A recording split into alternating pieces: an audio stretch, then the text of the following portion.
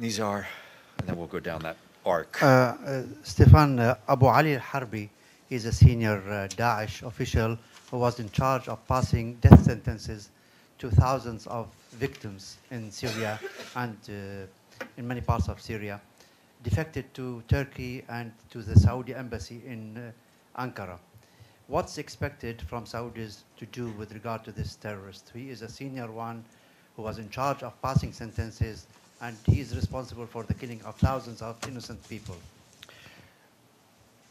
Not that I would ever disagree with what you tell me, and I don't. I just don't have the facts about the case and this person.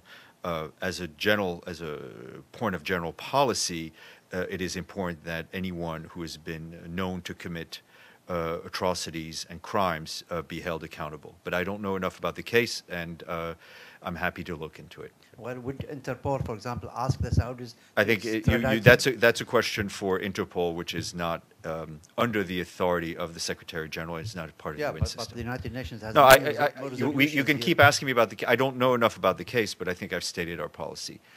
Sir, I'll come back to you before the end. Yes, sir.